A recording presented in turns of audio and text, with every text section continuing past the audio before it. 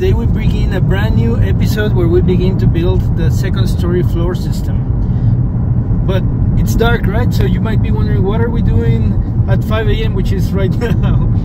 And so we're headed to the site because today we have also some guests. Well, they're not guests, we're gonna pay them. The Coffman crew, Coffman construction crew, they're coming over. Hopefully they'll help us speed things up. So pretty excited about it, but we want to be ready for them so that they can start rolling right away.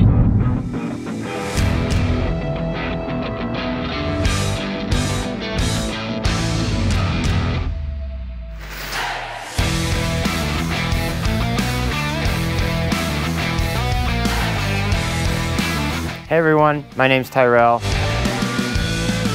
And I work for Coffman Construction, and I'm really good at making everyone else look good. Hi, I'm Ethan.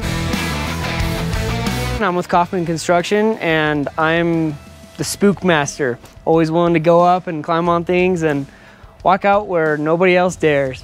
Say, I'm Tyler DeHogue, and I'm a carpenter for Coffman Construction, but I'm the new guy, so I get blamed for everything that goes wrong. I'm Derek Turner. I'm a carpenter for Coffman Construction, and I am the one that blames Tyler for everything. Just as for anybody that's new for the project, I love to give them a quick brief of what's intended. We design absolutely everything on the computer beforehand. It allows us to do proper inventory management, like get the proper materials on site. And that's partly where our name comes from, efficient build. We also have everything predefined, and if we find any mistakes, we go to the engineer and talk them over Zoom rather than having to rush on site. And this is one of the more complex floor systems, so it's important for us to show them and visualize how it's going to be looking.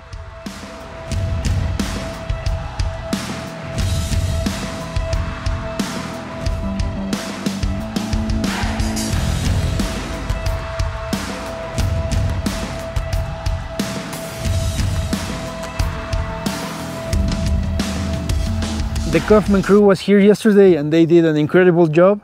It's insane how fast they moved. To be honest, what they did would have probably knocked out this episode in one day. But at least we have some content, so let's go check out all the stuff they did.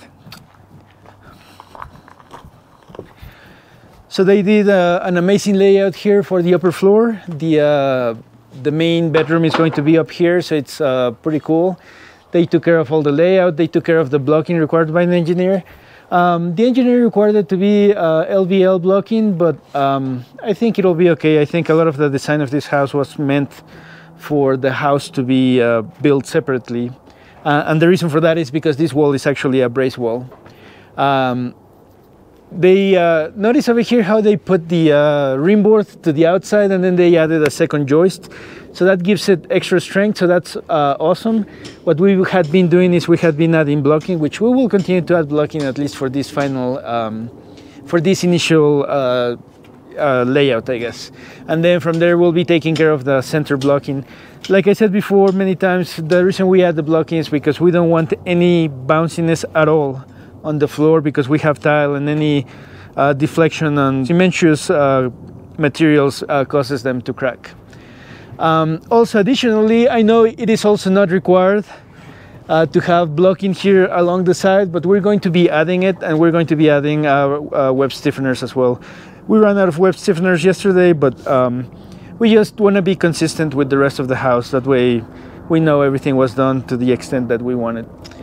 And so yeah, that's basically what we have. Probably one thing we've been doing is we've been adding nails to the optional connector holes. So we're probably going to be taking care of that stuff as well. So yeah, let's just finish this up, and they'll be here next week for installation of the subfloor, so that'll be a lot of work.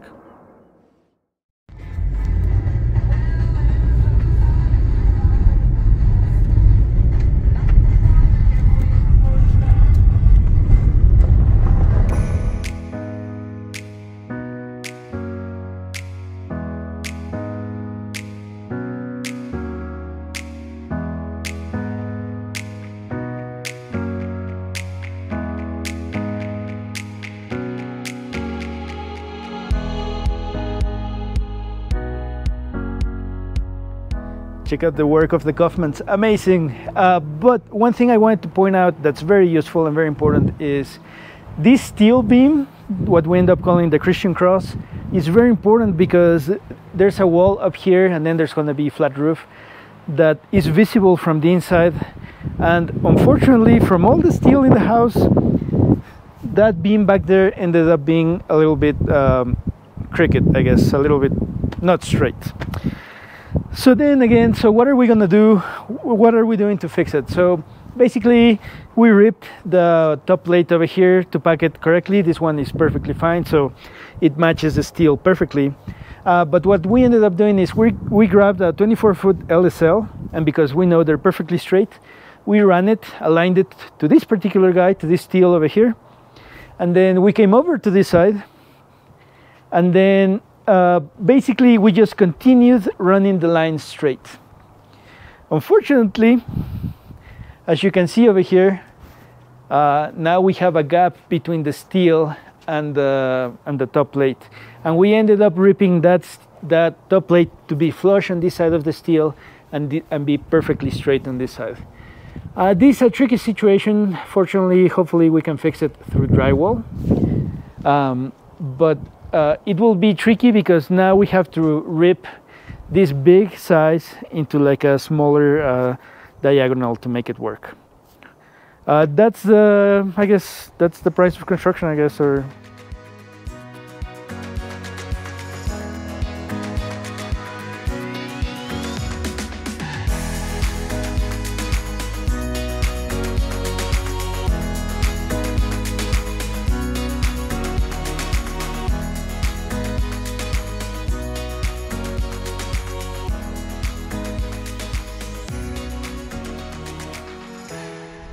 Before you start, make sure that you shake the adhesive for at least 1 minute.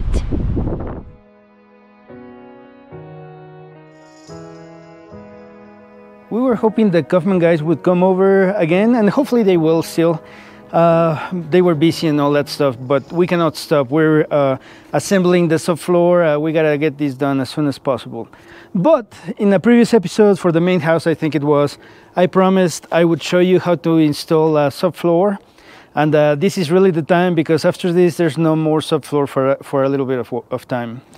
That said, on the main house we made a few mistakes, and now that I've seen the Coffman's work and all their techniques, let me explain you what they did different that makes the difference for installing a very nice flat subfloor. All right, so first what we did, and what is wrong, is we basically installed the hangers first, and then we come over and then install the joists. This typically works okay for TJI joists, but the ones that give us significant trouble are these LVLs, because they are a little bit thicker, or there's something to them that they end up being a little bit taller. So the difference between us and the Coffmans is they basically toenail the joists and the LVLs to where they need to be, and then they are perfectly aligned, and then they come over and install the hangers. So that's a huge technique difference that I think it's worth mentioning, and if they hadn't come, we wouldn't know it, so we would be making the same mistake over and over again. And so far the floor system is very nice and straight.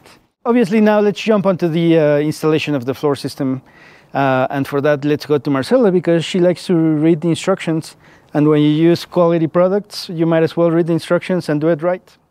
So here is a summary of Advantech instructions. So let's start with the adhesive.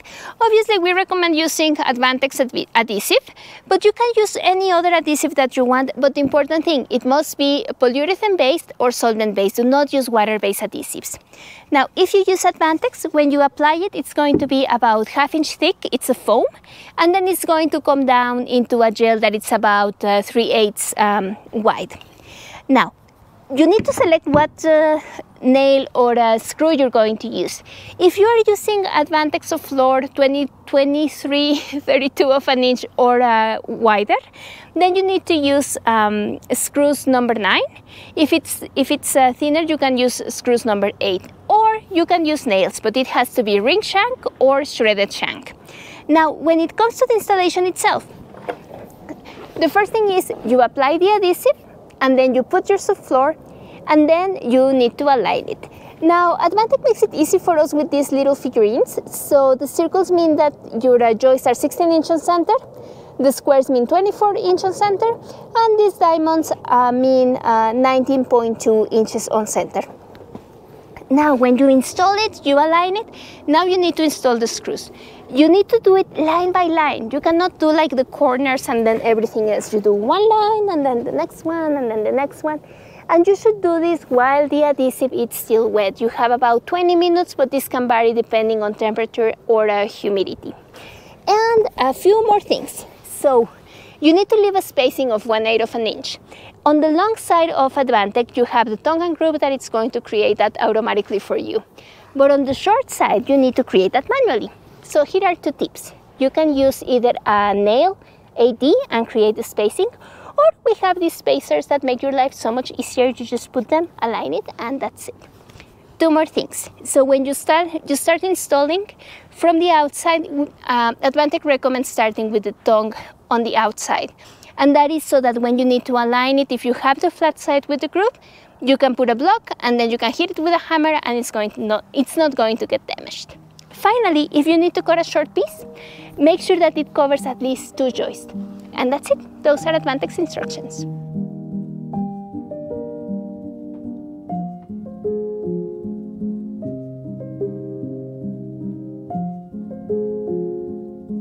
Very well, so Marcela has now spoken about the instructions, so now let's talk about what we do, which is follow the instructions, but we do take certain paths. So first off, the structural engineer recommended the use of nails and a 3/4 inch subfloor. Well, we did a lot of research and whatnot, and we found that the most common reason for squeaky floors is the use of nails. So for that reason, we ended up using screws. Next, we kept doing a lot of research. We have tile in this house and everything. So we wanted the most high quality, the most sturdy subfloor that there was available. And all the reviews came out and everybody said 1 1/8 subfloor is the best. And I must admit, it is the best. It is very sturdy. It feels very well like a tank. You can jump on it. It doesn't have any bounce at all. It's probably also because of the blocking we add. That's great for the tile that we're going to be adding in the future because tile cracks and all that stuff. Next, we've learned some downsides to the 1 1/8 though. The first downside is that it's very, very heavy. You must be a really strong guy to be carrying one around on your own. Next, it's a special order and you cannot order like 1 or 2 or 3. You have to order an entire pallet. So in our case right now, I calculated that we would need 3 pallets. And my guess right now is that we are very, very borderline. We might be running out of subfloor and hopefully we won't be installing the little parts at the end. But anyway, those are a couple downsides. Overall, it's great. Another downside that was, it's not necessarily Advantech or the subfloor itself problem, was that due to our delays and whatnot, we had to keep the subfloor outside during winter. So that ended up swelling a little bit the tongue, and we were having a little bit difficulty inserting it into the groove. So what we end up doing now, at least for this subfloor, is we run a planer through the tongue, and then that helps us get it into it very, very well. When the subfloor was new, it was like butter. It was just like very easy and everything. Oh yeah, one last thing to remember that we also mentioned in a few episodes ago. The subfloor is so thick, so hard, that using the Simpson tool, I don't remember the name, it had a very difficult time, so we don't use it anymore. We use an impact driver and it just works out pretty nicely. Cool, so that's it. Now let's talk about an installation. Obviously, we have a lot of experience now after building an entire house of subfloor. We have made a good amount of mistakes. So my recommendations are put a choke line. Put a choke line. It doesn't take that much time. It's very important to put a choke line because if you come to a point where you have a divergence in angles, for as little as it may be, that angle will probably multiply if you make the mistake, or if you end up trusting the wrong thing, it will continue to multiply. So put the choke line, trust the choke line, go straight, and then make sure it's following the choke line. That's the biggest advice that we have right now. The next advice I have for you is take the time to do it right.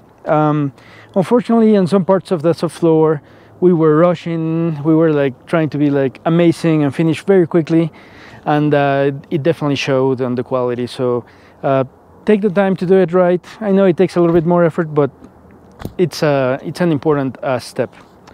And so yeah, with that said, we might as well continue installing that subfloor.